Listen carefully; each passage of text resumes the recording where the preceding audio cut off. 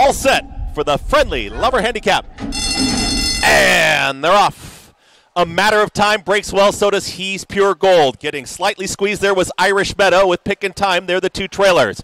He's Pure Gold will take him into that first turn. Just having to check was A Matter of Time. It's going to be He's Pure Gold and now Last Romance with Rendon up on the outside to put a nose in front. Orange Cap, that's Lives Contento, is in between horses. Getting off the rail was A Matter of Time. Is now in the two path. Saving ground to the inside is Irish Meadow. It's a wide journey for Irish Bullum. Is third, but is four wide around that first turn and a tight hold on the early trailer.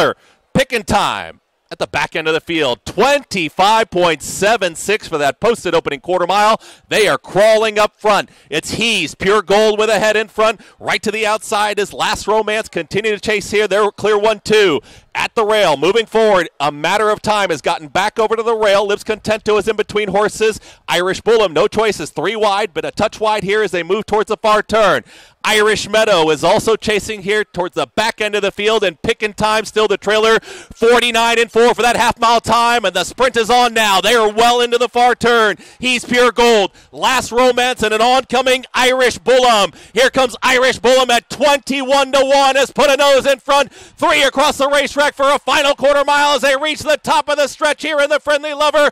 Irish Bullum at a big number now kicks for home. It's Irish Bullum who's quickly up by 2-3 winding legs with a furlong left to go. Chasing is He's Pure Gold. Up on the outside, Last Romance is chasing as well with Irish Meadow, but it is all Irish Bullum opening up. Irish Bullum wins it.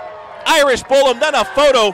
Irish Meadow is there with A Matter of Time in 1 minute 39.73.